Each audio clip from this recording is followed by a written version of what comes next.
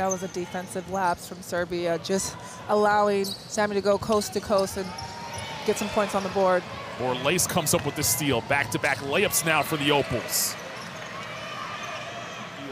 It's nice to see her get an opportunity to see the ball go through the basket. You think about that over and over because that could have been the ticket to Paris. Yeah, they missed by 1 point. That free throw at the end from Ratsa, but then again, you can't. Yeah, it does give a player that hasn't shot the ball well a sense of relaxation, at least off of a layup, and say, okay, I could still make, as going to the Olympics is on the line right now. So for her to already have 12 points in this half is just amazing.